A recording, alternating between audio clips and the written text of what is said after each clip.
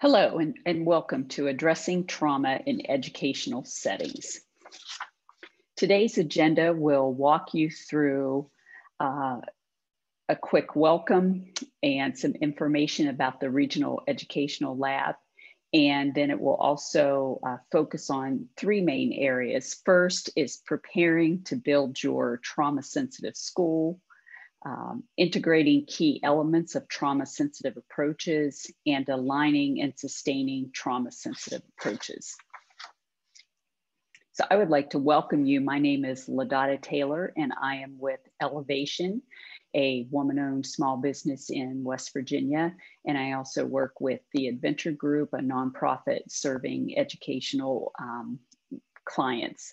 It's a pleasure to be here today as a partner with the SRI International as part of this Regional Education Laboratory webinar. The Regional Education Laboratories are organizations that are funded by the Institute of Education Sciences within the U.S. Department of Education.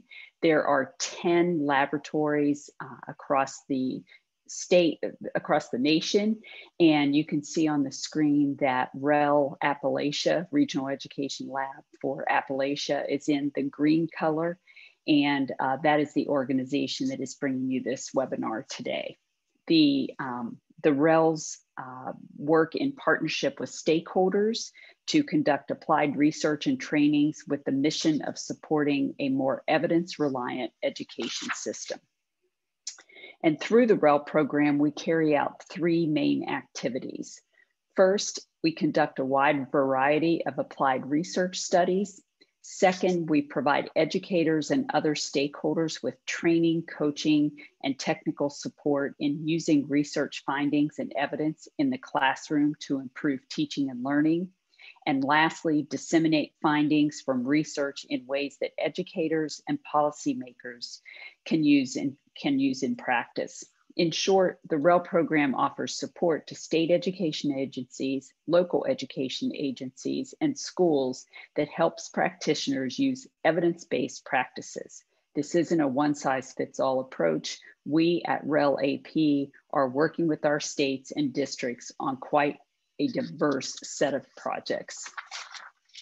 So specifically in REL Appalachia, we serve Kentucky, Tennessee, Virginia, and West Virginia. And again, the effort is led by SRI International with support from various partners. As mentioned, we rely on research and evidence to help educators and practitioners use this in practice. To do this, the REL team supports stakeholders in various ways to help stakeholders understand that evidence base of certain practices on how to collect data or monitor practices and help you understand if practices are working or not.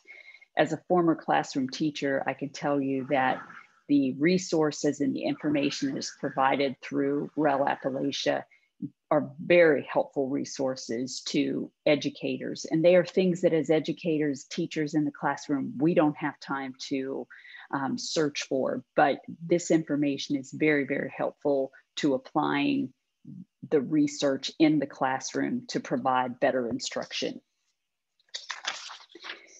The REL also provides services through three main areas. In addition to that ongoing work that we have, we offer several resources and services that support quick turnaround requests for data and evidence.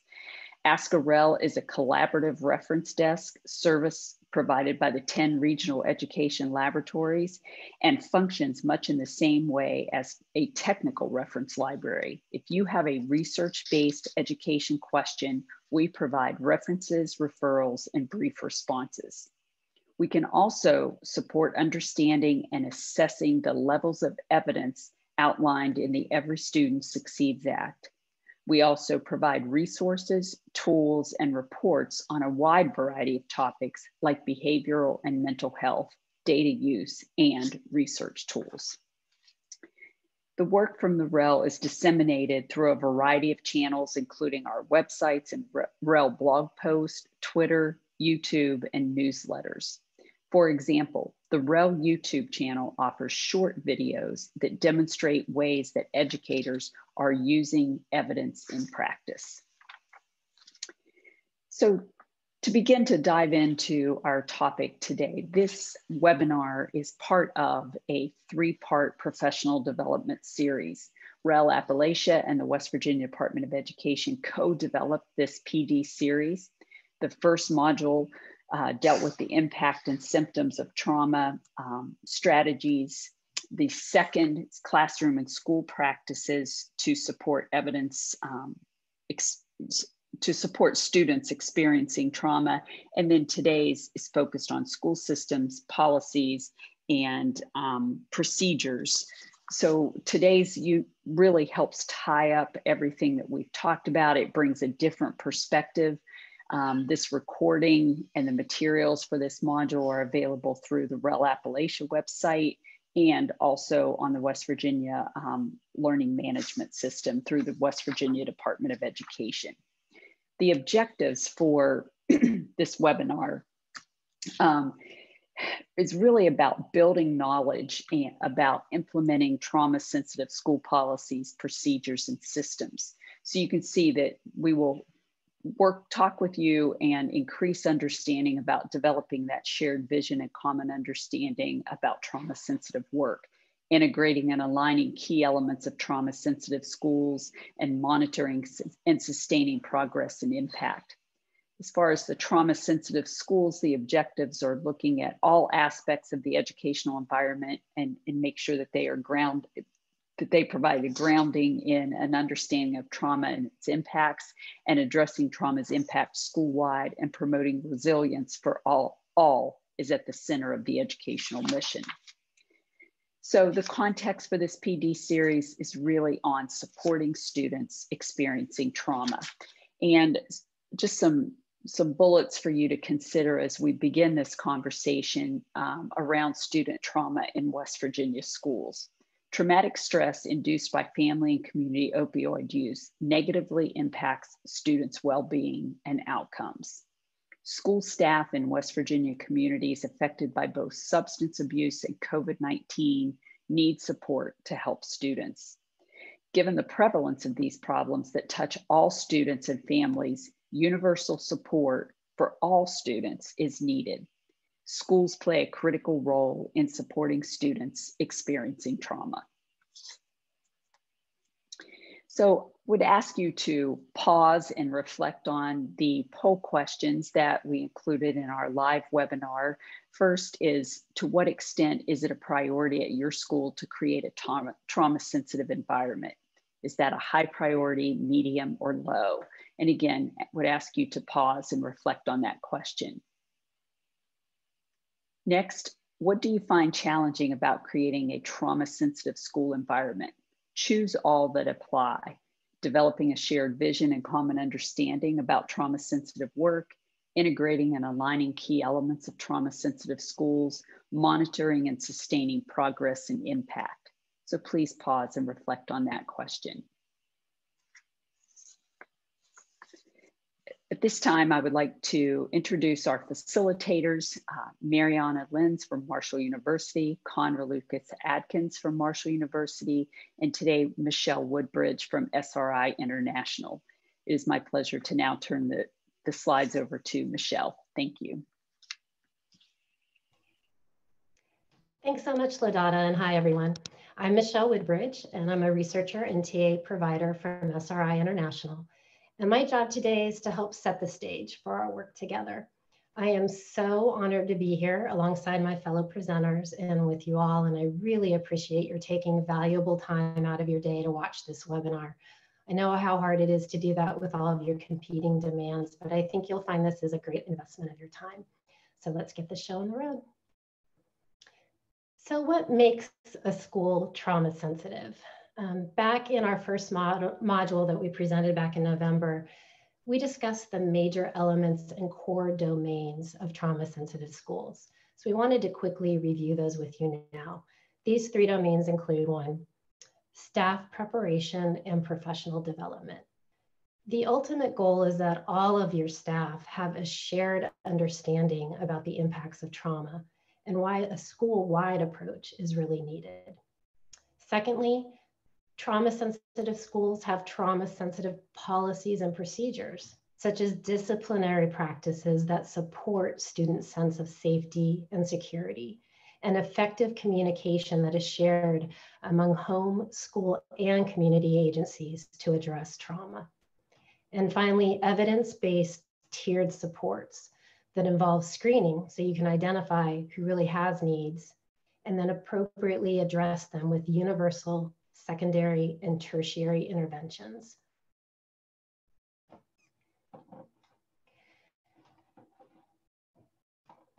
So the roadmap for building trauma-sensitive schools starts with you as school leaders, specialists, counselors, and district administrators who have great influence on school culture and are very important change agents. An effective leader can clearly articulate the purpose of building a trauma-sensitive school, mobilize needed resources, address concerns and questions, and connect people and programs as needed to really set the tone and build the success of this change process. So this quote really illustrates this critical role. It comes from our friends at the Massachusetts Advocates for Children. I'll give you a second to read it yourself and then follow on your heels by reading it out loud. We have seen groups work with great energy without involvement from their leadership and achieve short-term goals.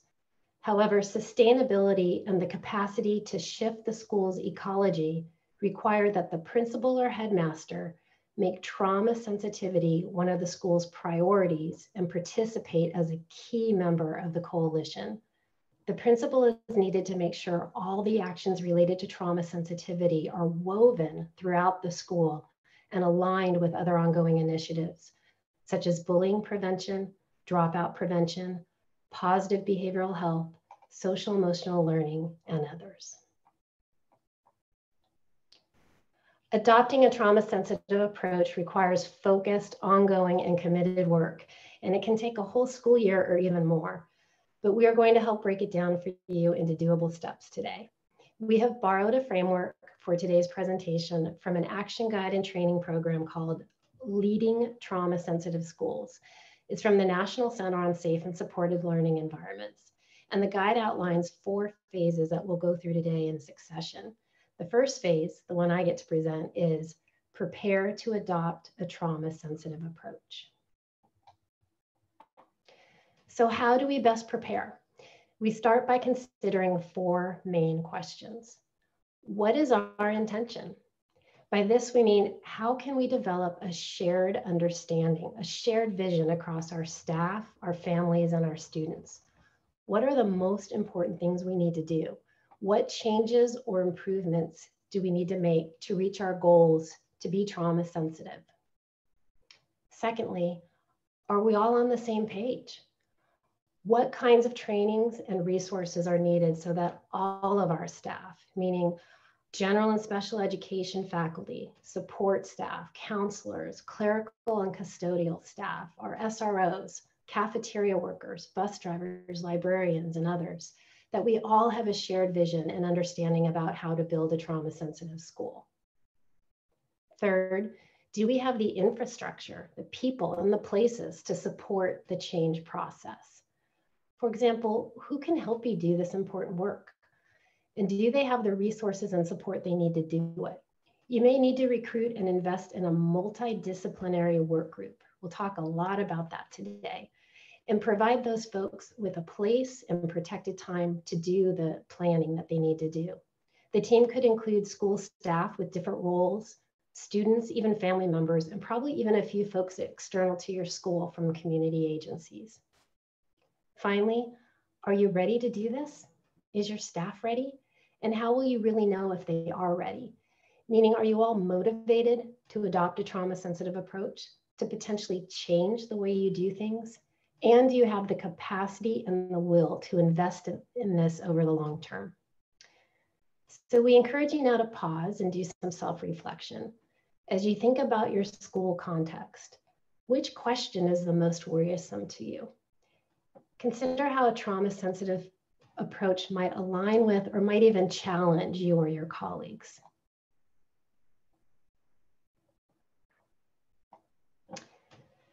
So now we'll go a little deeper into how to address those major questions to best prepare. We start with developing a shared vision. Here are some ways school leaders can help their community all be on the same page about building a trauma-sensitive school.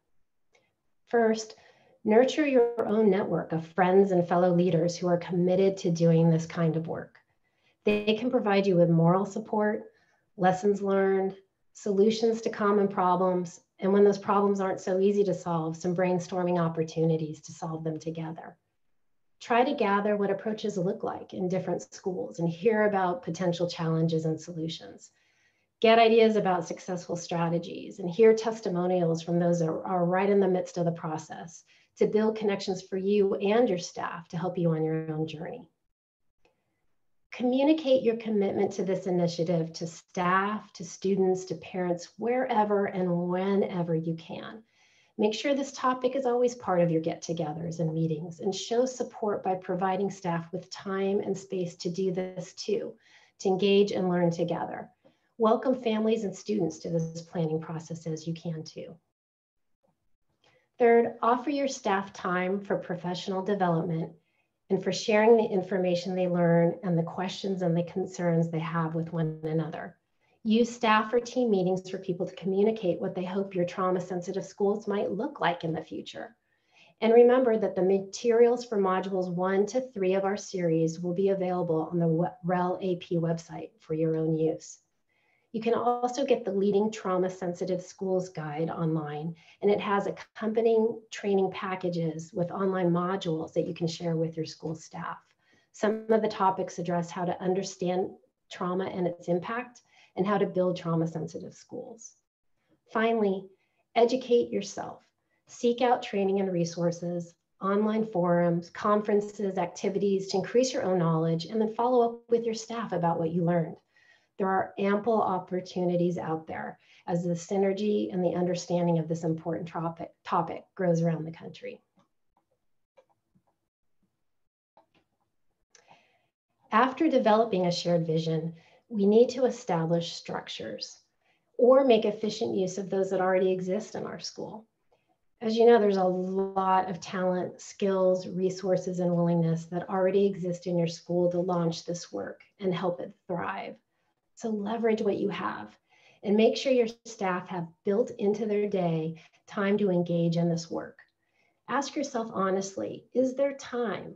Is there coverage? Is there space in our schedules for professional development? And if not, commit to making it happen. Think about what other initiatives are already in place that can incorporate a trauma lens. For example, do you currently have a PBIS, MTSS, or RTI initiative and team that can serve as a foundation for this work? Can you all share resources and reduce the duplication of those efforts? Think about forming a trauma-sensitive work group specifically, and make sure it includes all voices in the community. That means staff, students, families, and some community partners. As I mentioned before, if your school already has work groups focusing on school-wide issues, think about ways to align these efforts and leverage existing work. But ask yourself again, honestly, how can I ensure that all representative voices feel welcome to contribute to the work? You might set a more welcoming tone by thinking about rotating the memberships of these groups to avoid burnout, but also allow fresh and diverse perspectives to join the team. And communicate an open, authentic, and respectful invitation for involvement so that people have multiple and various ways to get involved at different levels and to be heard. You could take the temperature of those groups and of a wider group of stakeholders frequently through surveys and focus groups, or even just regular check-ins. So again, I encourage you to pause now and think about these questions, maybe even jot down a few ideas. What kind of relevant work groups exist at your school now? And who serves in these work groups?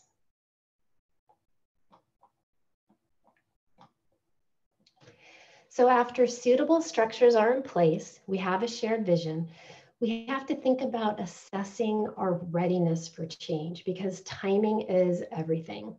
So making sure that your school community is ready for this investment is critical. You can assess and promote readiness in many ways.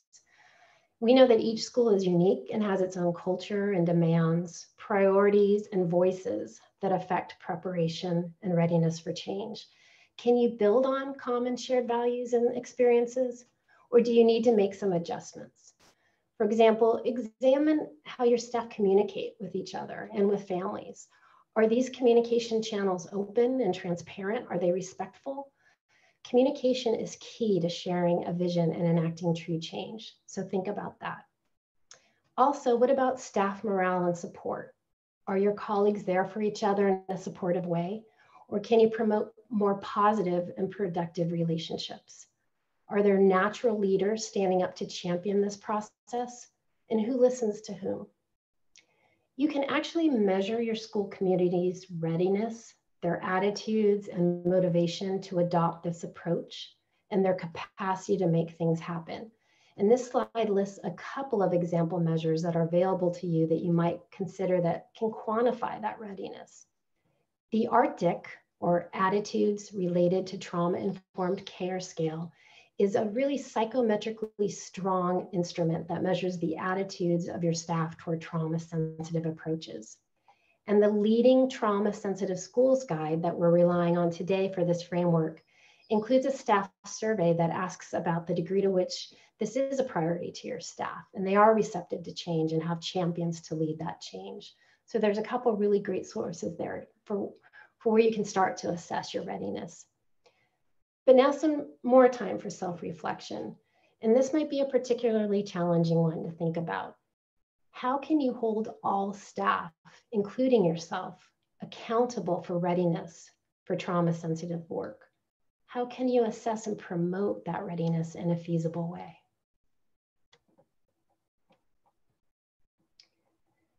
We know that buy-in to this change process is critical. Increasing the number, the knowledge, and the passion of people surrounding you who are committed to doing this work and will champion it alongside you will build and sustain the initiative. And as I've tried to emphasize in this section, developing a shared vision can start with education. This free 11-minute video we would like to show you a portion of could be a really good place to start, to set the stage and frame your work together. In my work in local schools, after viewing this video, it did a lot to help folks to be on the same page about the importance of the work, have an understanding about the impact of trauma on students and staff, and share a will and a vision to make their school trauma sensitive. So we're going to play a clip right now for you.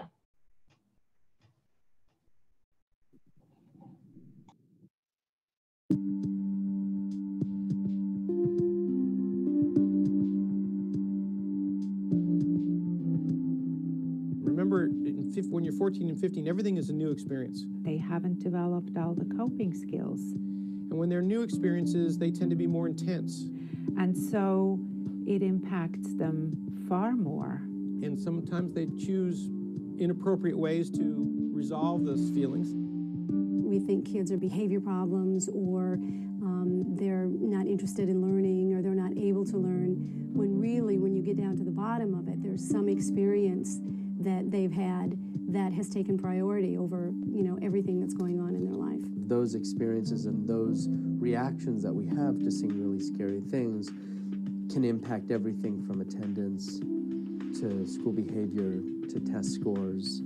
Attendance is never just about attendance, and bad grades is never just about a lazy kid. A lot of times, what we perceive as learning disabilities or lack of skills, it has to do with what went on the night before, what's going on in their lives. They're not able to study, they're not able to attend in their class, and then after a point, they kind of give up. During study time, like when it's quiet, I'll start to think about things and things will start to get to me. They're on survival mode. Quite frankly, learning the periodic table is not the primary thing in mind. It's hard to concentrate on your work, thinking about all those things. The school nurses wear a white coat that says on it, "Healthy kids learn better." That doesn't just go for physical health. If they're not healthy, both emotionally and physically, then they really can't attend to what they need to attend to. I was an honor roll student. Now I'm not. I had like a 3.5. That was my GPA, and I was like a 2.0. Nothing is as distracting as intrusive thoughts, sadness, anxiety, or pain. The effect of trauma on school performance is well documented.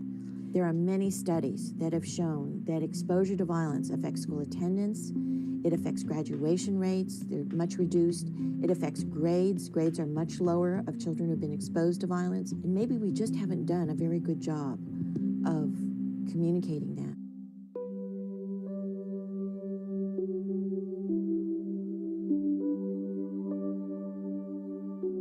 Often kids have a sense that nobody else has gone through the same thing. I had a couple teachers that did not get the point at all.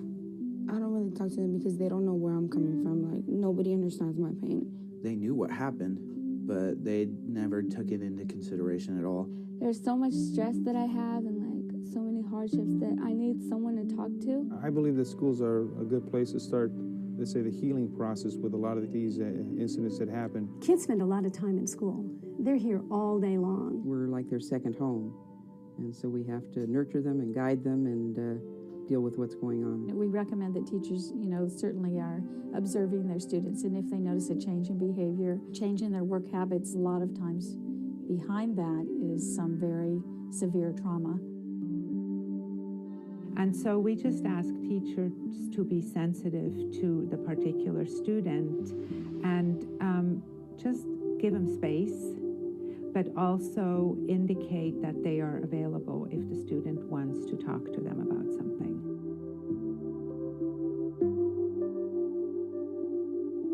Sometimes I talk to some of my teachers because I have my favorites that I feel comfortable talking to. These are the teachers our students talk about and say, that's a teacher I always will remember because they were there for me when I needed them.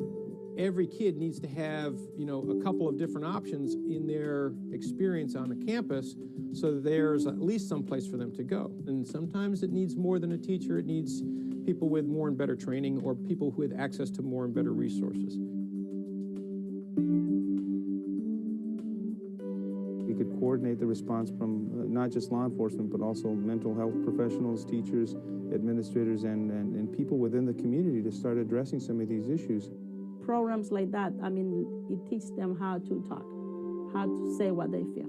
As a parent, we should have more of this help. Once caregivers, teachers, and administrators understand normal responses to trauma, the experience of working and providing support to a student is a lot easier. Now, the good news is that with early intervention, children really can resume their lives and do much better in school. In general, young people are open and interested and want to be heard and want to share. And we just need to lay the foundation.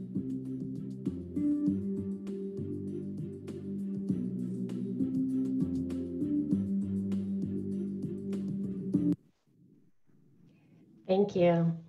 I want to acknowledge that the developers of the CBITS program, the Cognitive Behavioral Intervention for Trauma in Schools program at Trauma Aware Schools, which is part of the National Child Traumatic Stress Network, generously shared this video file with our team so that we could share it with you.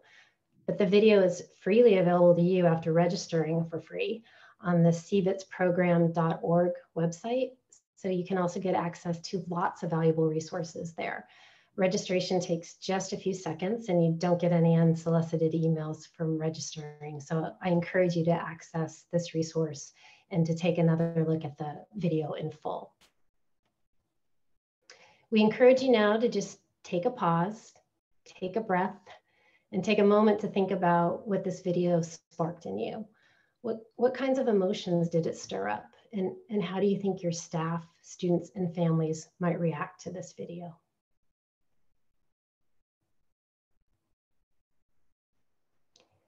It is my pleasure now to introduce my colleague, Mariana Linz. Thank you.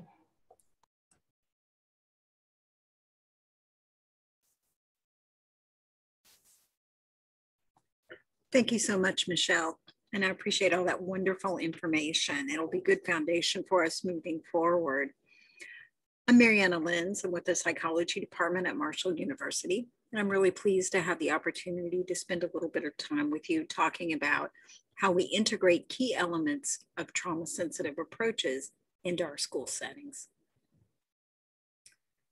So as we go into phase 2 of our framework, we're really going to be spending some time thinking about how we envision our own schools as trauma-sensitive environments. We're providing you with a lot of information. Sometimes it may seem like a whole lot of information.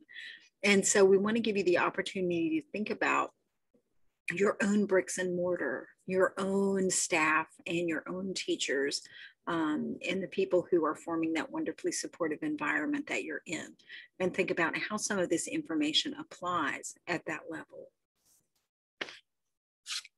And so as we move into thinking about those sorts of things, we're going to be focusing on 4 very important questions. So we're going to be encouraging you to think about, when you envision trauma-sensitive schools, what is your current capacity school-wide for trauma sensitivity? These days, we're all strapped for resources. And a lot of times we feel like there are things we ought to be doing, but we just don't have the staff and resources. So we wanted to give you time to think about, what is your capacity? What are your needs? How can we creatively use what's available to create the most supportive environment that we can for our students? We also want to think about what plans we have and how to proceed, what things we need to put in place. Are we all in agreement with the plan and the area of focus when you think about those that you work with on a daily basis? Sort of as Michelle was referring to, that idea of readiness. Where is everybody? As we've noted with some groups, they've said, well, sometimes I'm on this page and they're 2 pages ahead and somebody else is a page behind. So how do we get to the same spot? And then finally, we want to think about how we're monitoring progress and impact. How do we know we're making a difference? Sometimes we're so busy doing the things that we need to do, we don't have the opportunity to see the progress that we're making and the important impacts that we're having on our students and their families. So this phase is going to involve really embedding those key elements of trauma sensitivity into the school environment. So we want to be thinking about, how can I, on a daily basis in the place that I'm in, with the people that I work with, support staff's professional development as well as their well-being? How are we assessing student needs and getting a realistic picture and an accurate picture of both their needs as well as their strengths and resources? And how are we providing relevant supports to allow them to move forward? How are we creating that safe and supportive environment that really builds social and emotional skills? We know that children and families who have experienced trauma and chaos and challenges in their lives very often have difficulty laying that foundation to move forward with healthy social and emotional development. So we'll have the opportunity to think about, what can we be doing at a number of levels to promote that? And then we'll also be thinking about the policies and procedures that are in place and how they align with the idea of a trauma-sensitive environment. We know sometimes those policies fit like hand in glove. Sometimes it's because we crafted them that way. Sometimes we've inherited policies and procedures that are less friendly and line up less well with those objectives. So we'll have a chance to think about those things and consider how we can make the adjustments that we need to make. And then finally, once again, how are we monitoring the implementation of those new practices to create those safe and supportive environments? How are we looking at and understanding the outcomes and then sharing them with our faculty and our staff and our families in a way that allows us all to celebrate the wonderful work that we're doing, so that data doesn't become just about collecting the numbers for someone else, but they come about by allowing us to look at the important benefits that we're providing to our children, to our students, to their families, and taking time to celebrate those accomplishments. And so I want us to pause and take a moment and kind of envision that school setting that we go into day in, day out, that place where we see all those wonderful people and wonderful students and families, and sometimes the ones that try us every now and again. But when you think about your own school, and visualize it as a trauma-sensitive environment. What are the things that stand out to you? Either the spaces that you have or the practices, either formal or informal, that you have that really support a trauma-responsive environment. So think about that for a minute. Even the little things like standing outside the door and saying hi to kids, and I missed you. We weren't here yesterday. I'm glad you're here.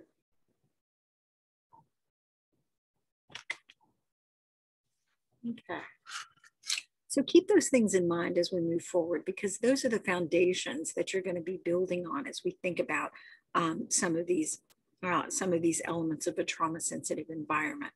So once again, we're going to be considering how we support staff and professional development and well-being, how we assess our students so that we get an accurate picture of the assets that they have, as well as the challenges that they need to meet. And how do we do that in a trauma-sensitive way so that trauma doesn't sort of form a barrier to us seeing the real child? How do we create safe and supportive environments that help us build those healthy social and emotional skills and collaborate and encourage those collaborative relationships among students, staff, families, and teachers? And then finally, how do we align? We're going to be aligning and reviewing school policies and procedures with trauma-sensitive approaches. So thinking about those policies and procedures that are in place and trying to figure out how we can make them better align with the idea of a safe and supportive environment. So let's consider first that very important piece of supporting staff professional development and well-being. We all know that our teachers and our staff are really the cornerstone of our environment, much more important than any brick that's in the building or any space that we have. They are our most important asset. And so it's important to provide the kind of environment where there is ongoing training and support for awareness of the impacts that trauma has, and how having to use my colleague Dr. Lucas Adkins' phrase, how having a trauma lens allows us to see a child more clearly, how to understand their behavior more accurately, and how to help them grow in the most supportive and healthy way that we can. And we know that staff are exposed to the material, but we also want to be thinking about how they can make use of that material and how they're able to apply it to the children and families that they work with on a day-to-day basis.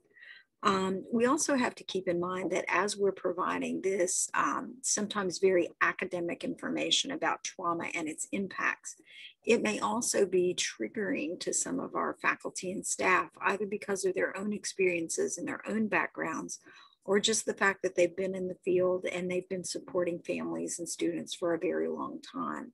And those can be very emotionally difficult situations that can create what we call secondary traumatic stress. That occurs when we've been exposed to the experiences of others that we care about in a very empathic way, and that we've had to sort of help and support along the way. And so we want to think about how we're supporting our staff in those situations and how we're helping them to deal with the stress that may be present in their environment. And so as we move forward, we want to think about keeping the information up to date, but also recognizing that keeping that information up to date can sometimes be emotionally difficult. There are some wonderful resources through REL Appalachia that can help us be more aware and put supports in place for faculty as they're gaining those competencies and that information.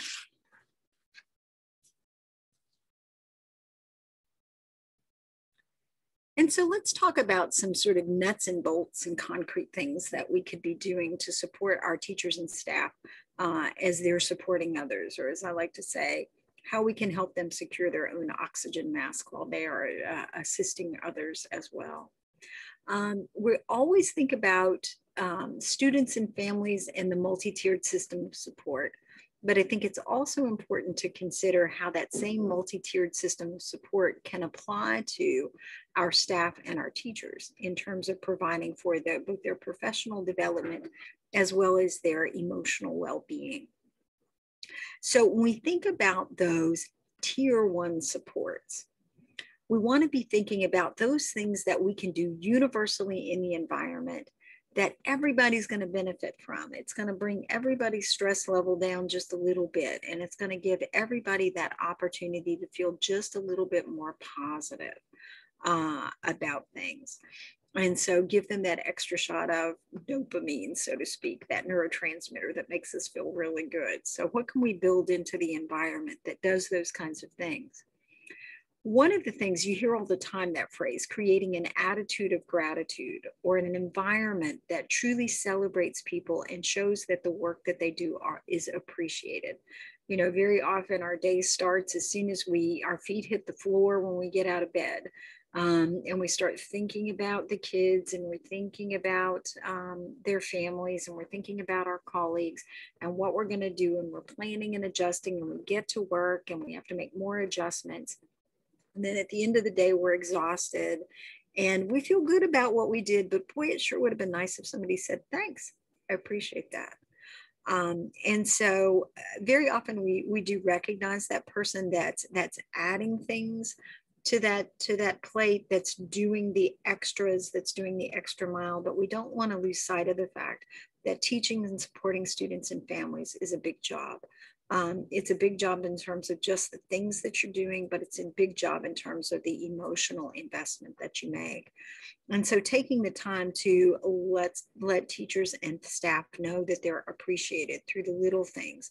When families come by and a parent says, I really appreciated what so-and-so did, either encouraging them to stop by and say thank you, or making sure that you let the teacher or the staff person know that they were appreciated, not because they wore themselves out and spent every piece of energy they had and then some, but because they're doing their job and because they care, and that's a good thing.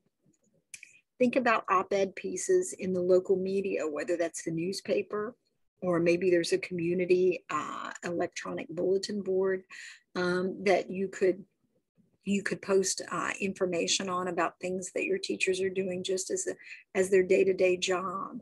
I think about when COVID hit and all the teachers that flocked to the schools to pack up food and assignments and resources and materials, and what an impact that had on letting parents know, we support you. We may not get to see you every day in school, but we're here and we care. That should be noticed in the local paper. It was here. So letting them know that they're appreciated for the job that they do. Looking at the school for spaces that are just for teachers and other staff to relax and unwind, that aren't full of educational materials, but have the soft, cushy spaces where you can, I'm going to show my age, do your crossword puzzles, or maybe do a craft, or just talk with each other, or complete that Amazon purchase, which we all know is a thing. But a space where you can relax and unwind and connect with your colleagues in a way that helps build that supportive environment. Where are those spaces, and where's the opportunity? You might have staff that want to gather for 10 or 15 minutes before they go home and have a soda or a cup of coffee, or just kind of share the day. To create those spaces and encourage those kinds of informal things. Community partnerships. Maybe you've got a restaurant that's willing to say, today we've got the teacher special, so give us a call, and for $5, we'll cook dinner for your family and we'll curbside deliver it. You just let us know you're coming and we'll meet you and hand it to you, and off you go. Just to let you know we appreciate what you do.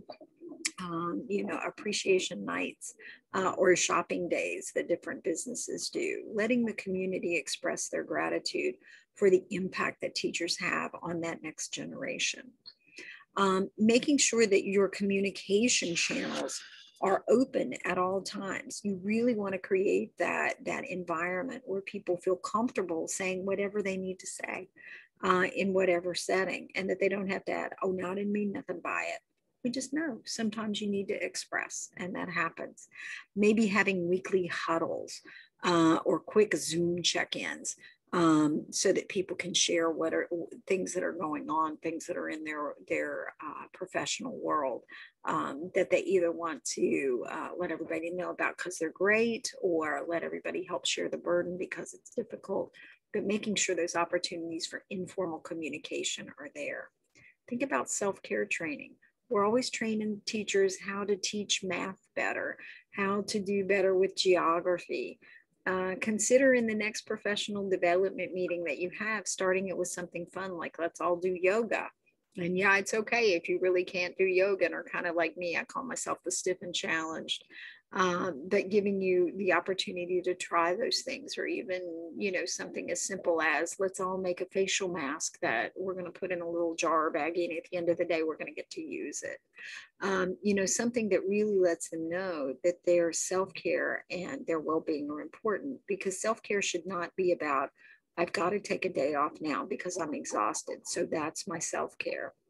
No, that's what you do to hold yourself together when you didn't engage in self-care. What we want to do is stress that self-care is a way of life. It is part of our educational culture, and we value it just like we do keeping up with our math skills and our reading skills. We value self-care in every bit the same way. As we move up into that second tier, we know that we're focused on a slightly smaller group of our teachers and staff, ones who may be starting to experience some of the stresses and pressures that are part of teaching in everyday life. So we want to be sure that we've created an open door, no judgment policy, that they can come forward with whatever, and we will deal with it. We will roll with it. So I always say, look, at my age, you are not going to shock me. You're not going to tell me anything that I either A, haven't heard, or B, can't appreciate. You know, no, I haven't heard the exact thing, and I don't understand your exact circumstance until you share it. But it's okay for you to share whatever you need to share. Think about creating buddy systems where you've got those natural helpers in your environment that can be recognized by you, told how much they're appreciated, and also be alerted when somebody needs that little extra support. Maybe you have people who are very good at particular procedures that really challenge and stress others out. You know, kind of help them find each other and support each other, and then value what they're doing for each other. Think about virtual support groups, places where they can log in either in real time and share some thoughts, or discussion boards or group chats. There's wonderful apps that you can use that teachers can kind of keep open and staff can keep open on an ongoing basis, where they can just shoot each other, you know, oh, I need to vent and unload about this really quick, or I'm having this trouble, you know, can anybody help me? I have a colleague who's used an app. I'm not real app savvy, but she's created a system where they use an app where all of the providers can be in touch with each other constantly, because they're in a rural area and really separated. So if they have a question or they can't figure out what to do, they put it in that app. It's very secure. Nobody else can get into it. And they said right away, I've got 2 or 3 people saying, oh, I've had that same situation. And they said, even though I'm alone, I don't feel alone. So thinking about those kinds of things can really help those teachers and staff that are beginning to feel the pressures of the job, letting them know they're not alone. Finally, when we get to that third tier and someone is truly struggling and needs some extra support and some extra assistance at the professional level, it's wonderful if you have access to an employee assistance program. Those can be tailored to meet the scheduling needs and the insurance needs of your staff. So I really encourage you to talk with your boards and other entities about how those can be created if they can, because they are wonderful things and they're so easy to use. If that isn't possible, you may have a community-based behavioral and mental health service available. And you may be able to reach out to that center and say, we'd like to have a place that we encourage our staff to go, you know, what kinds of services here, could we do that? And finding other resources, private practices and so forth in the community, and gathering those resources together. You can also make use of WV411, the website, and Help for WV. Both of those sites, and you can also call those numbers, will give you as much information as they can about specific resources and phone numbers in your area. Individual teachers and staff can also reach out to them themselves. And there are also some support lines that are available statewide, and you can access those through Help for WV, where staff and teachers can reach out at no charge and have someone right away provide support and encouragement.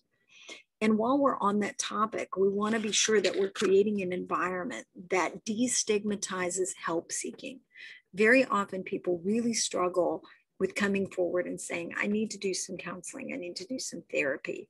And so for me, for my environment, I always make it a point to share, you know, when I was in therapy or when I go to counseling, so people know I see it as natural and helpful, just like when I go to the doctor to get my blood pressure checked.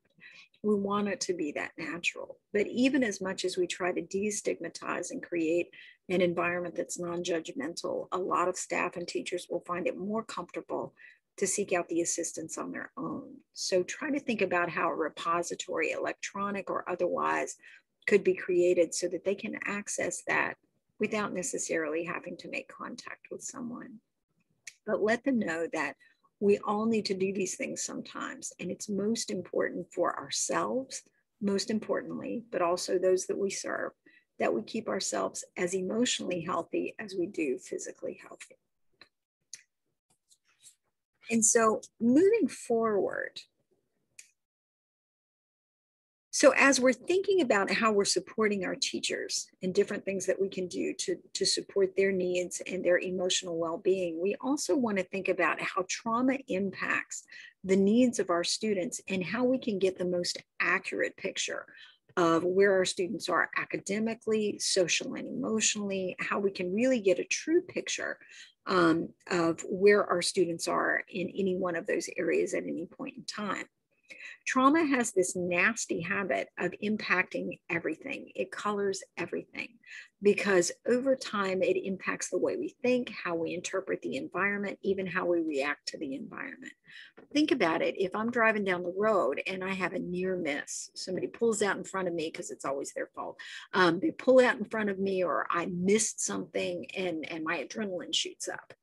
Well, I'm immediately in tune to all these things in my environment, or I'm driving and I didn't realize there was black ice, but now I know there is. Now everything that looks wet, I'm really cautious about. The same thing is happening with kids who've experiencing and older students as well who have experienced trauma and chaos in their background. It's coloring the way they see everything. And so if we're not careful, it can give us an inaccurate picture of what the student is really capable of. That student that blows up every time it's time to read, we might figure, well, they struggle with reading. They may do fine with reading, but maybe one of the more difficult times for them is when they're trying to do homework and they've got a parent who maybe is struggling with some other issues and is doing some things that can be very unpleasant. So we want to make sure when we are conducting assessments that we're doing that in a trauma-sensitive manner. If we don't have to exert time pressure, that we don't, because we want to get a picture of their skill set. If we don't have to exert pressure for the best you can give me, then we say, do your very best. I want to see what you can do with this. And letting them know that whatever they produce, as long as it's their best effort, is fine. So creating those environments that are supportive, giving breaks. Very often kids who have come from environments where there's been a lot of trauma and chaos have trouble with extended focus. They can do the skill, but we need to separate how much of this difficulty with math is I can't do math, how much of it is I have difficulty focusing for more than 15 or 20 minutes at a time. And whenever we can, build those breaks in a way that gives us the optimum performance. Because then we have that true picture of this is what they're capable of when the situation's ideal. Okay, we all know that life is not ideal. So when there's other pressures, this is what it does to what they're able to show. So how do we reduce that gap? How do we reduce the impact of that trauma so they get closer to that really excellent level of performance that they seem to be capable of? Also, in terms of creating an inclusive environment, we want to make sure that the environment in our school is sensitive to cultural issues. Certain ways of dressing that students may have that might be a problem in certain testing situations, we want to accommodate that. If there are religious expectations for older students that may involve things like fasting, and this may not be the best day for assessment, we want to be sensitive to that. Because again, that creates that sort of one of those tier 1 supports where the environment is inclusive and supportive. And we begin to get more accurate reads on what our students are capable of. And so there are a number of resources that you can draw on. For example, West Virginia Support for Personalized Learning Framework is a statewide initiative that can suggest flexible resources that will provide those relevant academic, social, emotional, and or behavioral supports that can help enhance the learning for all your students, regardless of their experience, regardless of their experiences and their backgrounds. And it also includes those elements of response to intervention and the multi-tiered system of support that's so very important in the classroom. Some other resources include resources from the Center for Mental Health at UCLA, as well as the School Mental Health Quality Guide that can assist with resource mapping, knowing what's there, knowing what you need. And finally, another point or two about assessing within a trauma-sensitive framework. We have to remember that every kid's sort of scope of progress is different.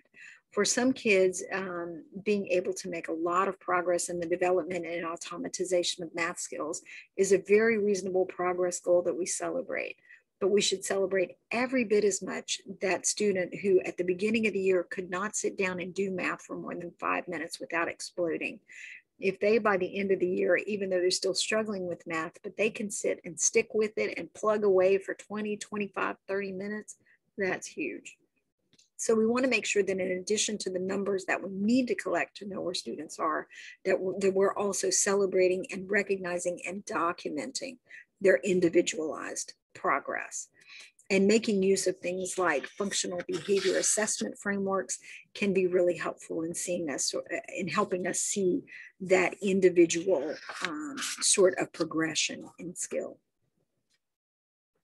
So moving on, let's now consider how are we creating that safe and supportive environment. So take for a minute and think about your school and the special things that happen there that let every single student know, both the stellar students and the ones who are sometimes stinkers, let every student know that they are heard.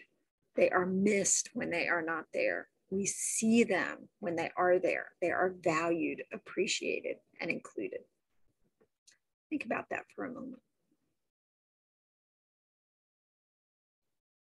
Okay. So as we think about that safe and supportive space, two words in those descriptors that always stand out to me are seen and appreciated.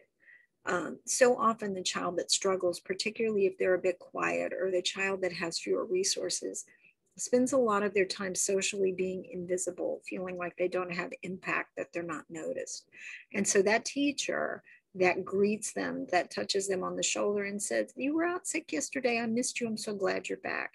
You can't measure the impact that that has on that child's well-being and sense of safety. So we have to remember that children who come from trauma, who come from chaos, have adapted to a world where nothing is certain.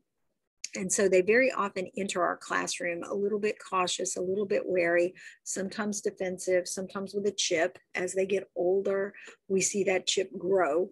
So when they get to high school, sometimes what we see is we don't see that child who's a little timid and has experienced trauma. We see this angry, belligerent, defiant, oppositional teenager. But guess what? No surprise to you, those are the same child. That scared child and that teenager with a chip on their shoulder are one and the same. And so when that child gets to us in high school and they're belligerent, it's because they've learned along the way, maybe they're not always valued, appreciated, missed, and seen. So we want to think about how we're encouraging emotion regulation skills to develop all along the way. We want to model it for them. When we come in and we're having a hard time and things are not going well, it's okay for us to say, you know what?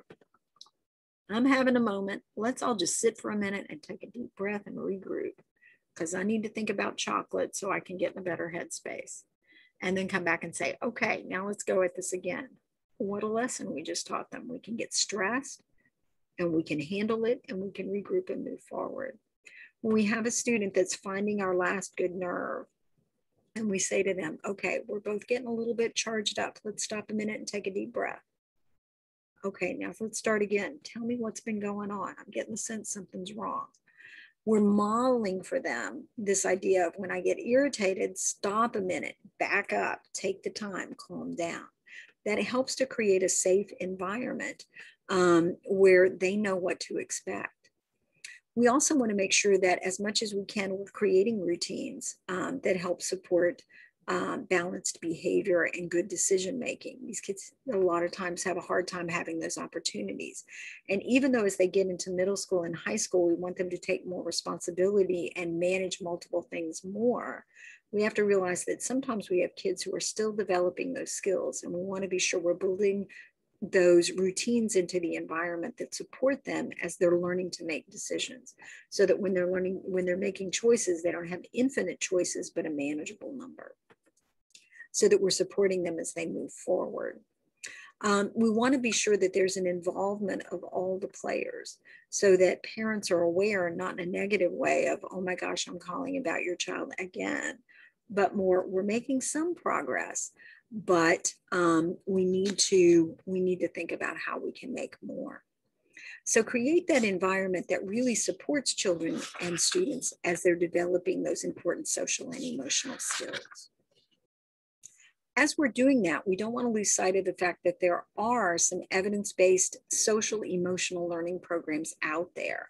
There are some wonderful resources through What Works Clearinghouse, through Castle, and there's some wonderful things that the Wallace Foundation has that provide some very specific suggestions for the classroom environment that teachers can read about, look at, tailor to meet the needs of the students in their classroom, and really begin to build both, again, that tier 1 level of support, so everybody's getting it, but also some ideas about how to target some supports that might be useful for individual children experiencing some of their own unique struggles in the environment.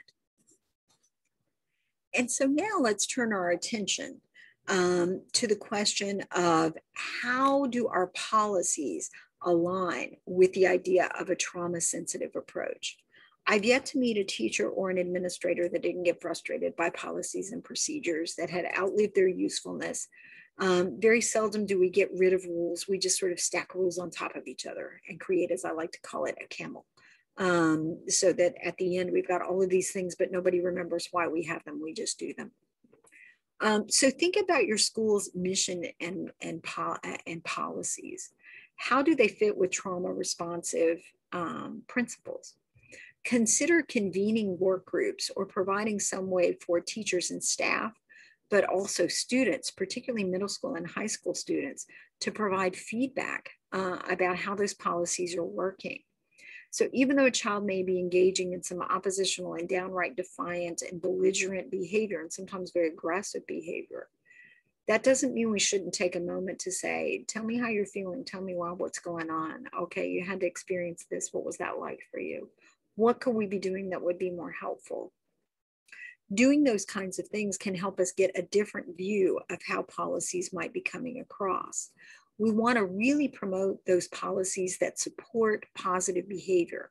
So rather than waiting for something to happen that we're going to punish, we want to take that opportunity to make sure that we're letting students know what's a preferable behavior, redirecting their behavior. When they're getting angry, how we need them, we tell them what to do. And rather than saying, stop yelling, saying, let's take a minute and breathe and talk calmly, because now I'm telling you what to do.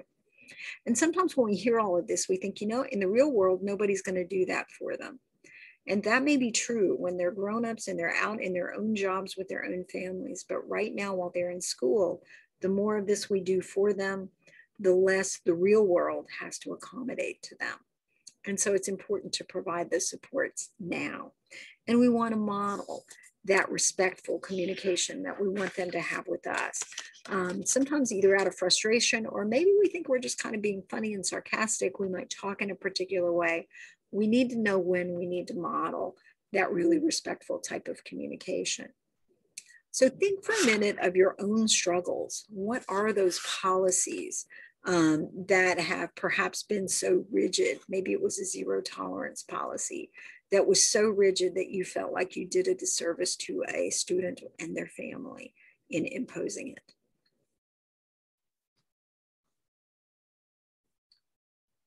Okay. So moving on, we need to monitor progress and impact. And when we do that, we need to involve everybody, not just for the purpose of collecting better data. Numbers are always good, but that's not the end game. Remember, the purpose of monitoring progress is to be able to see what we're doing, to see the disparities. Who are we helping? Who are we missing? When we aggregate, sometimes we can say, wow, look at the reading scores, they went way up. But there's still this one little group that never seems to progress. And if we only look at the big number, we miss the little piece. So we want to think about how can we set up work groups or recycle groups we've already put together, which is always good, to help develop ways of monitoring and evaluating implementations of new policies that really help us see where we're having impact and where we're not. Make sure if there are work groups in place who are already tasked with some type of data collection, that maybe perhaps they can add this as a nuance so we can see what data could be leveraged that we already have. For example, absentee data or disciplinary data can be very useful, because as we implement policies and absences decrease, we can't say for sure it was the policy, but we know the policy is not pushing them away. And so thinking about how we can leverage and use data that's already being collected, and then how we're, perhaps most importantly, how we're disseminating that and getting it out there so that staff and faculty, our teachers, and also our families are seeing the progress that's being made. Sometimes a policy will get dropped from the great beyond into place, and we're just told, just do it. But we never know why, and we never know whether it worked or what the impact was. We just do it. We collect numbers, we give them to somebody, and we never hear anything else about it. We don't know why, but anybody collects them. So if we're taking those numbers, or we're giving pre and post surveys, we're asking parents, what do you think? And we're asking teachers, how is this working? And then we look at those numbers and we say, this is what we're going to do. And then we say, okay, this is where we are, and this is where we are now. Then we get better buy-in and better support for the changes that we want to make, because they can see and celebrate the changes that are happening. I saw one documentary where a counselor was literally showing kids data. Okay, this is what your grades look like when you're here. This is what they look like when you're not here. I don't know that it's causal, but clearly we'd rather you be here. And you could just sort of see kids go, wow, I never thought of that.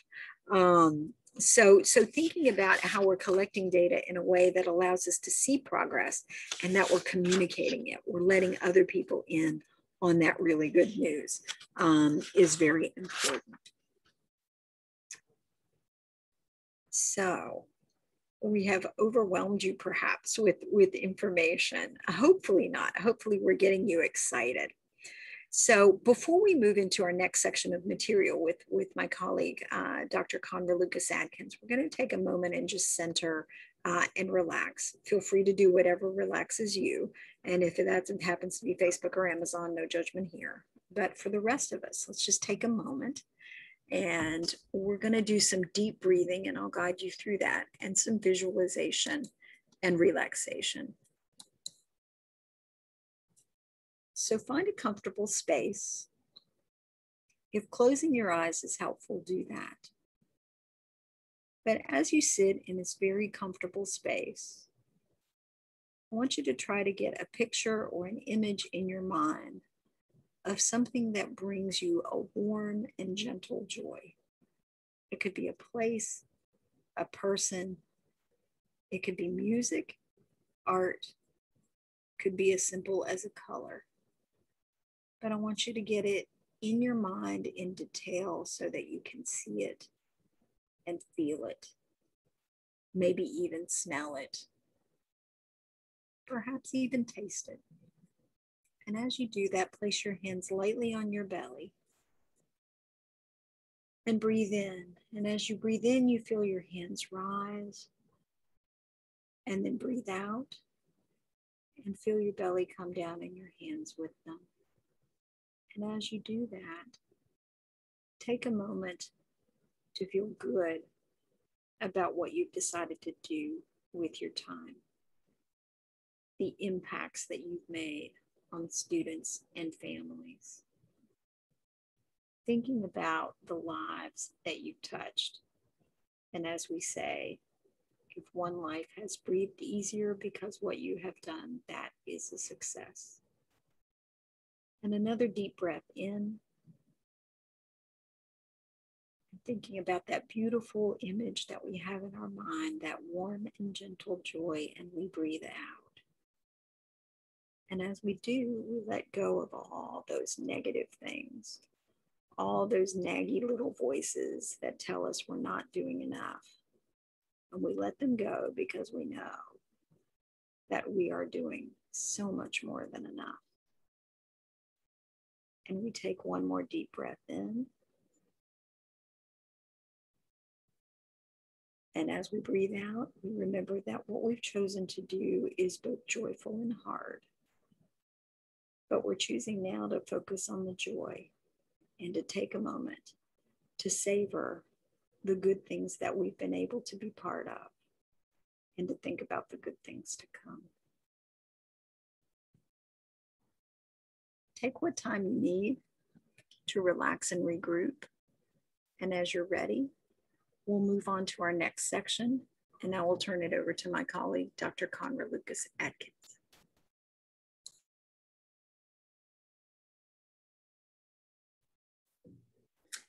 Thank you so much, Mariana. That was a wonderful, relaxing time. Thanks to both you and Michelle for setting the stage for us and providing us this wonderful content. And thanks to everyone for taking this opportunity to join this webinar, listening and watching as we present some information to you. So my name is Conra Lucas-Adkins, and I am with the Department of School Psychology at Marshall. All right, so just bringing us back to the Leading Trauma-Sensitive Schools Action Guide that we have used to frame our presentation today. Michelle started us out with phase 1, Mariana guided us through phase 2, and so I'm gonna wrap things up with phases 3 and 4, beginning with phase 3. So aligning trauma sensitivity with other approaches.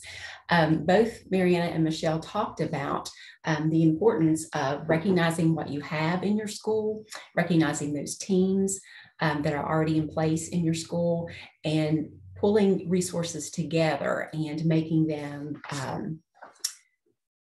aligned. So administrators may use these 3 questions to guide them in their thinking and planning for aligning these approaches. First of all, asking the question, how does trauma sensitivity align with approaches that we have universally at our school? Thinking about how professional development opportunities could be aligned across approaches. One example would be if you are having some professional development modules or webinars or trainings for your school PBIS team, that might be something that you want to extend to other members of your staff. And then how can we embed trauma-sensitive practices into existing structures and processes? Again, just echoing what Michelle and Mariana had talked about, thinking about the work groups that you have, those teams you already have, the assessments, how you are determining if kids are making progress or not. So how can you embed those trauma-sensitive practices into those existing groups and practices? And through the course of this presentation, hopefully you will be getting some answers to those questions that I had presented to you earlier, and thinking about how you might move forward with those questions in your own schools, how you might plan some activities with your staff and faculty to get those questions answered. It's really important for us to not think about trauma-sensitive supports as just something else. Here's one more thing that we have to add to our school's plan. It's so easy for us to get into that mindset of, oh, here's something else I have to do. So as opposed to staying with that thought, let's try to move to something like, well, here's what we have, and here's what we can do to make it more trauma sensitive, to make it better. So investigating what is already happening is a great first step. In doing that, you may want to consider an activity that involves all your faculty, all your staff, and just starting out with generating a list of supports that you have for your students. What are some things that are already existing in your schools that you do to support behavior and social emotional development? Administrators, school leaders can be in charge of this activity. And I'm going to walk you through an example of how you might want to organize that activity. One thing you may want to keep in mind is that the pyramid, the triangle that Mariana had shared with you earlier, and she was presenting supports for staff. So you might envision the pyramid and be thinking about supports for your students. What do you have in place for tier 1? What do you have in place for tier 2? And then what supports do you have for our most needy children at that tier 3 level?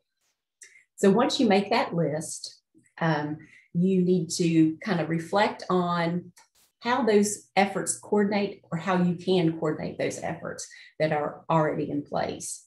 And then if you realize that you need to add something, being very strategic in your decision as to what to add, and thinking about those additions as occurring in small steps, not just adopting a whole new curriculum, that's going to be presented by your counselors for character development, but thinking about small steps that you could take.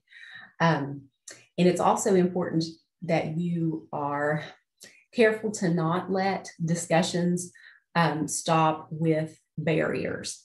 Okay, for example, we can begin these discussions, and then we can get stuck on the fact that we don't have the resources, we don't have the time, we don't have the money, we don't have the staff to do these additional things.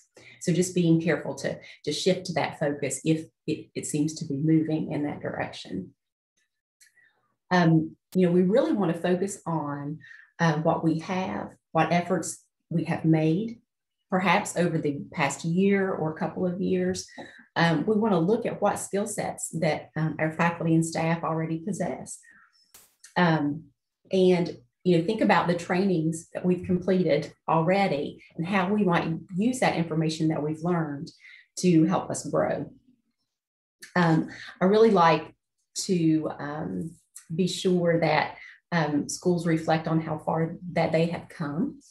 And with regard, in this case, with regard to behavior and social emotional supports, I like to use West Virginia, as an example. Our Department of Education has, really spent some time on an initiative referred to as Reclaim West Virginia. And on our website, if you go to the Reclaim West Virginia tab, you would get access to lots and lots of materials, trainings, resources for improving behavior and social emotional development, trauma sensitive practices. West Virginia Department of Ed has also collaborated with a group at Marshall and created the Behavioral Mental Health Technical Assistance Center. So that's another great resource to access, and it shows how we have recognized the needs in our communities and in our in our schools, and we've moved forward to put some things together to to support our children and families. And then again, what LaDotta had talked to us about at the very beginning, the REL Appalachia resources. It's another place to go, and it's important to recognize all the efforts that have been made to put those materials together as well. So along with our thinking about what we have, listing what we have and how far we've come, I want you to pause for just a minute and think about your own school. So personalize this a little bit. Think about what initiatives and efforts are happening in your own schools, and how can you integrate and align those initiatives and efforts. if you have some ideas or if you have some really good things in place already, reflect on that and pat yourself on the back. If there are some things you would like to see happen, be jotting down some notes about what steps that you might take in order to move things in the right direction. So just a couple of examples of teams that may exist in your schools and some resources that you may already possess. And these were discussed by Michelle and Mariana both, but just we'll revisit them. So think about those teams that you have, perhaps positive behavior intervention and support team, our MTSS team that addresses behavior. How can you connect those two? Using your school employed mental health providers, such as your school psychologists, your school counselors, your school social workers. How are those folks able to collaborate with teachers and staff, and what is their time that they have for planning, activities that could impact larger groups of kids? If you are fortunate to have some community partners that provide school-based mental health providers, think about the communication systems that are in place. If a child is receiving services from one of those providers, is that provider able to talk with school staff about, how well that child is doing, or perhaps some challenges, some things that might be helpful in the school? And then, just thinking about overall your social emotional learning programs and activities. Are there some activities that are embedded in your core content areas? Are there some things that language arts teachers are doing or math teachers are doing to promote social emotional development? All right, so we've talked about listing and leveraging what we already have or what you already have in place. So secondly, once you have your list, start thinking about what overlaps do you find, and then also what gaps might you have. For example, you might have a really good system in place for students who are at that tier 3 level. Those students who are needing that one-to-one counseling. You might have a great system set up, but you might find that your middle level, your tier 2 level is not, there's not as much supports available there for students who are considered at risk. And if you strengthened that mid-level, you might not have as many students who are needing those intensive supports. So, making a list of supports, we talked about maybe visualizing that in terms of the pyramid. And then I'm going to share with you some guidance specifically from the trauma sensitive guide that we have referenced. So a couple things to think about when you are considering your next steps. It's really important that you establish a time frame, that you schedule and assign tasks that need to be completed, to individuals, perhaps. Oftentimes we need to have some accountability. So if we have someone in charge who is saying, okay, when this step is completed, let me know. Or someone saying, okay, I know I'm in charge of step 2. And if step 2 is not completed, then, step 3 can't be completed. So those sorts of things. One page number in the guide that we're referring to, page 53, you might want to jot that down because that begins the structured overview, or that it provides you with a template for how to organize your thinking in this process. And I'm going to share that structure with you on a later slide. Okay, so what the template has for you to do begins with some key, there's some key things that I wanted to preview with you a little bit to help prepare you for what you would need in order to start that process. And so those things are listed in bold here on this slide. So, you need to be thinking about, first of all, what are your goals? What is your key objective or your key objectives in establishing a trauma-sensitive school? Secondly, really being explicit with the action steps that you need to take.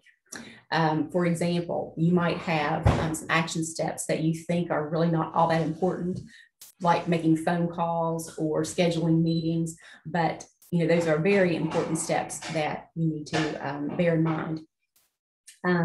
Also thinking about structured communication systems. Like I had mentioned, do you have community providers working in your schools, but perhaps there's not an informed consent in place for them to be able to talk with teachers and staff about students. So not only do you establish your action steps, but you need to establish the time frame. Okay, remember we had talked about that. Setting a date for when step 1 is going to be completed, step 2 is going to be completed, and actually making a note of that. And then assigning responsible parties for these action steps. And that is, being as detailed as actually writing down the person's name. And this is, again, to help with that accountability. And, we know that we need accountability. We need leaders to make sure that things get accomplished. We've talked about resources. So actually making a list of resources that you have and that could help you achieve these goals that you are working towards. Resources might be, time, money, staff, but you might find that it's a matter of just adjusting schedules, things that you already have in place. And so you're not having to spend money or you're not having to hire more people, but you've got to build in some time for collaboration to take place. And then lastly, but certainly not of least importance, is determining how you're going to measure success and what are some benchmarks that you are going to be checking in on.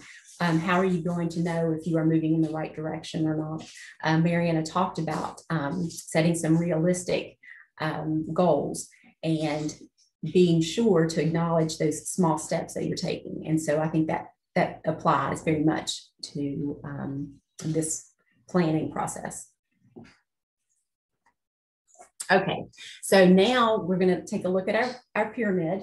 And, this pyramid, I think many of us are familiar with when it comes to academic supports in schools for our students. What are we providing for all students at Tier 1, then our at-risk students for Tier 2, and then our students who are in most need and have not responded to Tiers 1 and 2, what are we giving them at Tier 3?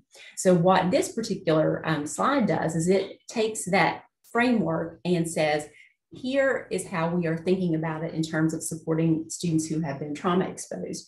And in fact, here are some things that would support all students' behavior and social emotional development. So, when I was talking with you about your planning process, you might want to take Tier 1 and list out some of those things that are in place at your school, same for Tier 2 and same for Tier 3. So just as Mariana had illustrated this process for supports for your staff, you could do the same thing for supports for your students. Now on the next slide, this is going to begin our activity with hypothetical school A. And so this is the activity that you could do with your own staff and faculty in your schools. So it takes the template that's provided in the action guide. And, we start with the first column, which is what are those supports? So in this case, what are those Tier 1 supports that you have in your school? And so some possibilities, here are some things that you might have. A way for teaching behavior expectations to all students. You might have, as part of your day, mindfulness or self-regulation activities. You may already have social emotional learning goals embedded into activities in those content areas. Another Tier 1 support is you may have a check-in system, such as a morning meeting that your teachers do with kids, just let's get our day started, and let's, think about what we need to do, during the day. And that's also a time for teachers to kind of assess if there are kids who are coming in with some negativity, maybe they're seeing some affect, that's of concern. Maybe the kids are actually talking with them about some things that happened, last night. Maybe they're seeing a child who just looks really tired.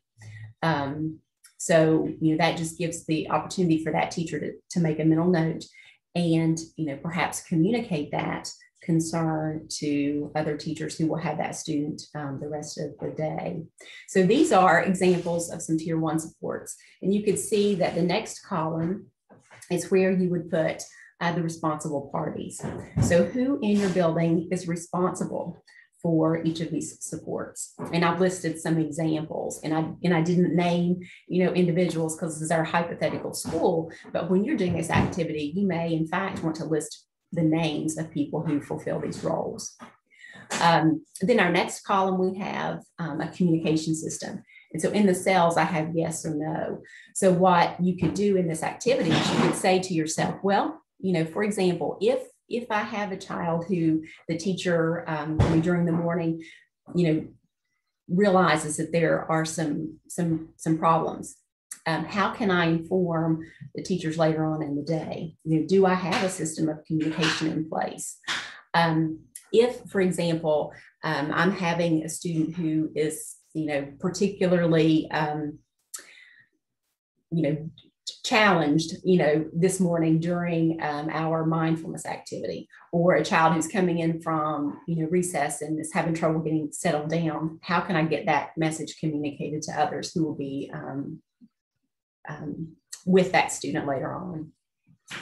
And then the last column is the data sources, and I have left that blank, but thinking about how are you collecting data to determine if these supports are effective or not? And how are you using your data to determine if a child might need to be, given some additional support, such as a tier 2 support? So you just take a moment and reflect on that. You might even want to, take this chart and begin kind of filling it in and, thinking about your own school. Okay, now we'll move on to tier 2. So tier 2, we have the same structure here. We have our supports, our responsible parties, our communication system, and our data sources. So again, you could put a chart like this out and then, work with your staff and faculty about listing those supports, filling in those cells. Who are the responsible parties, the communication system, and then some data sources. So our tier 2 supports, some examples that you might have would be, small group activities that are led by your counselors or your school psychologists, your school social workers. These small groups might be comprised of kids who are, having similar challenges with, conflict resolution, or there's some, family or life circumstance that they are all facing. And so having that small group who is dealing with those same sorts of things, and discussing and processing how to cope with those, would be good.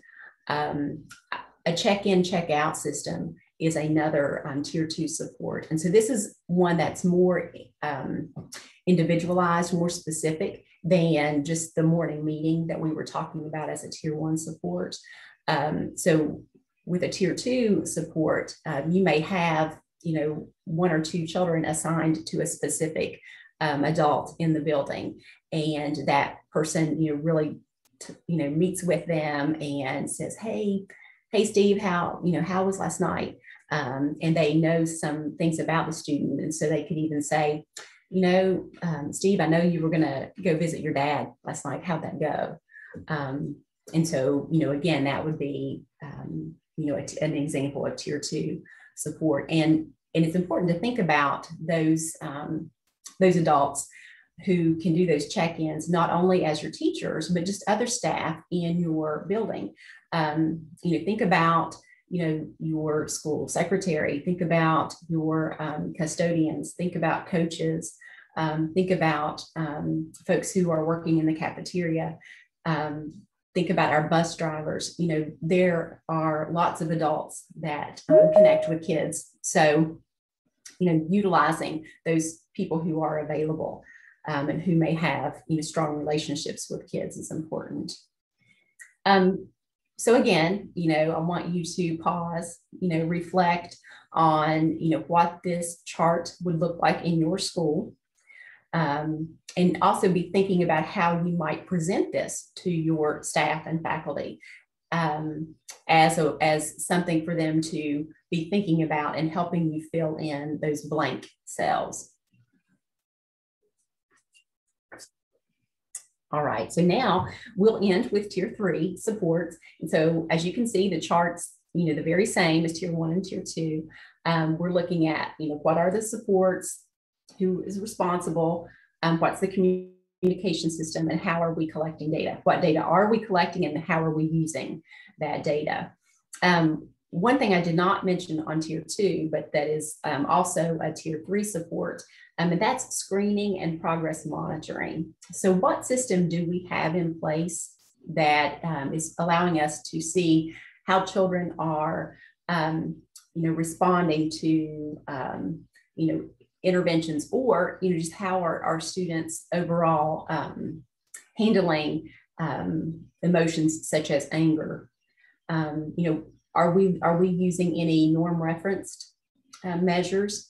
Are we taking a look at how our kids are compared to national norms or local norms, or just classroom norms?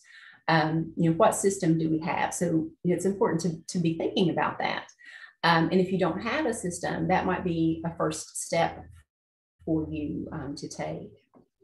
It's something else I wanted to mention about Tier 3. You may have some community providers who are working in your schools providing individual counseling, group counseling.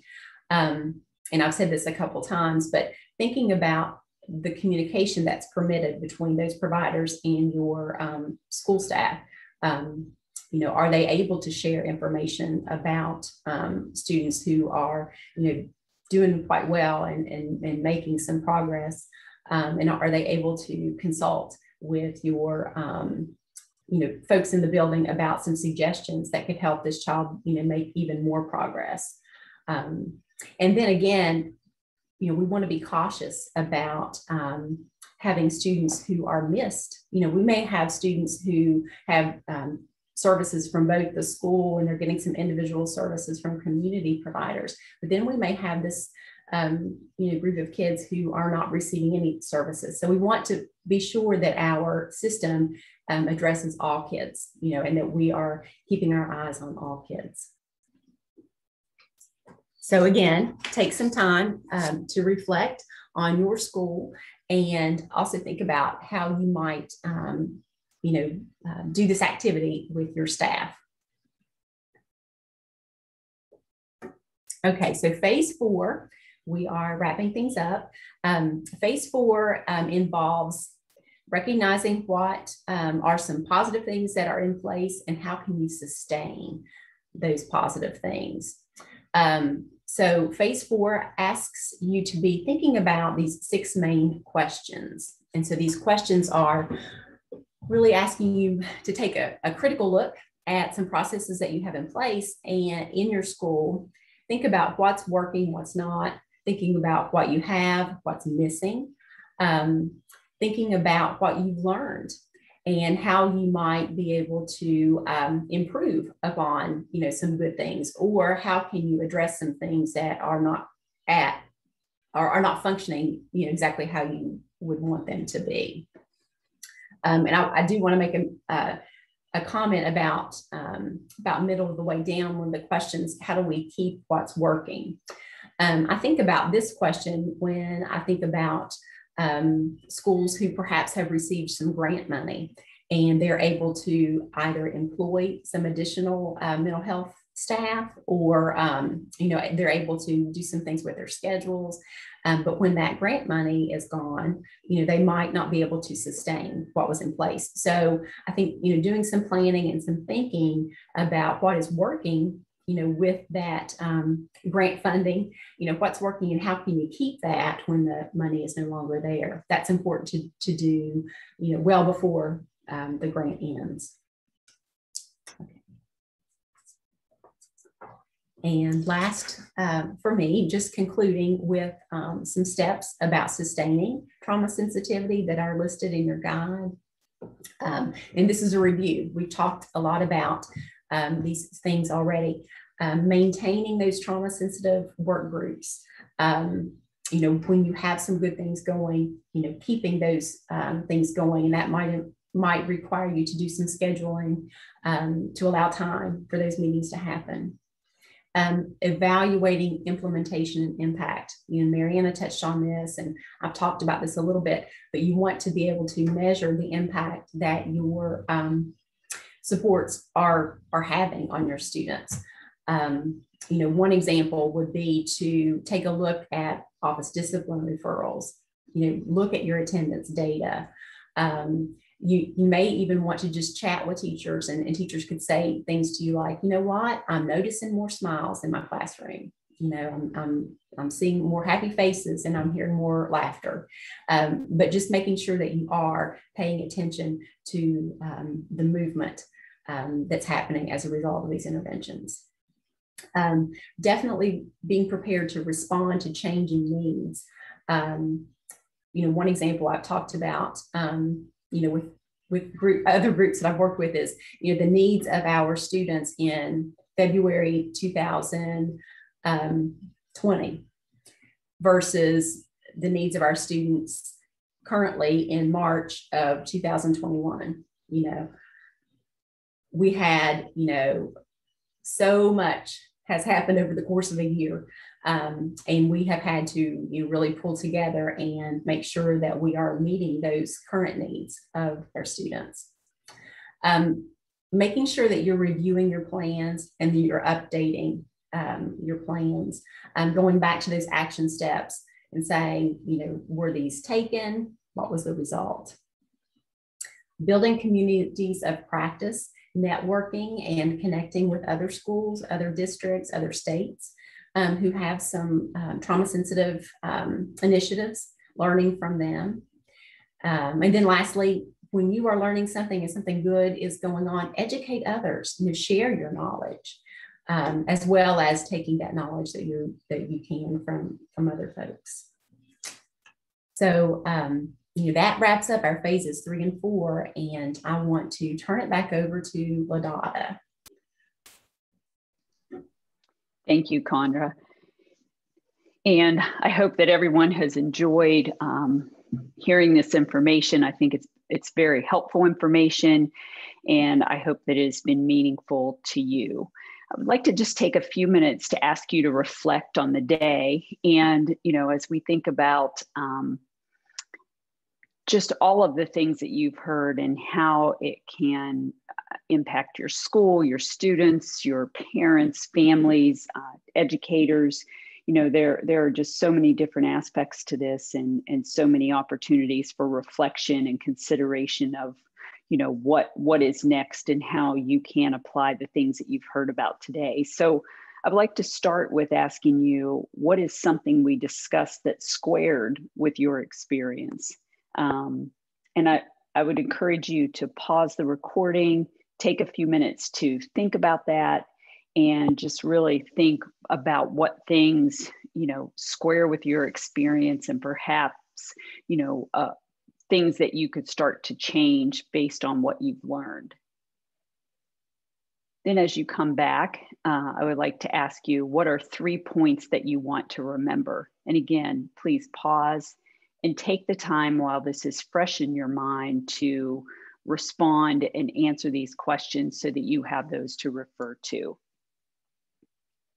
Last, the question is, what is lingering? What is a lingering question still going around in your mind?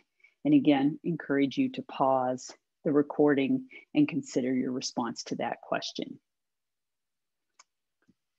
So now that you have answered those questions, just like to summarize by reminding you that this session today, this webinar, was part of a 3-part series.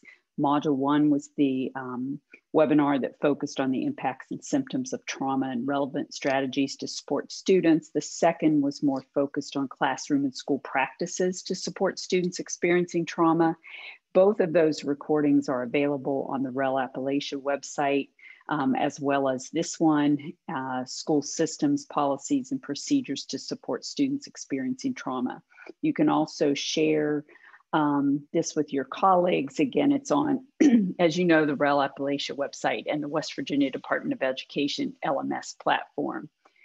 There are also office hours that we held, and depending upon when you're listening to this, you may be able to join us for those drop-in virtual hours. You can also receive a certificate of completion for this work and or for listening to this webinar, and for being involved in this work and thinking about how you can apply the things you've learned back in your schools. On our website, you will find my email address. All you have to do is to email me, ladata@elevation.com, and I will make sure that you receive a certificate of completion after you have watched this recording and listened to this webinar. There is a certificate of completion available. If you were listening to this live, we always ask our participants to complete a stakeholder feedback survey. It is very important to us that we receive feedback from our audience to know, what resonated with them, what was most helpful. Do they have recommendations or suggestions for change and additional things that we might be able to do? So that's very important to us as part of the Institute of Education Sciences, as part of the regional education laboratories across the country. It's very important to us that we hear your feedback, that we receive your feedback, and then use it to improve the things that we are doing in the future. Just a reminder, the certificate, if you're interested, is available. And I would like to thank you for participating today, for taking your time to listen to this webinar. You'll see contact information on the next slide. If you'd like more information, or if you'd like to reach out to us about something related to this webinar, or other questions that you have related to the regional education labs.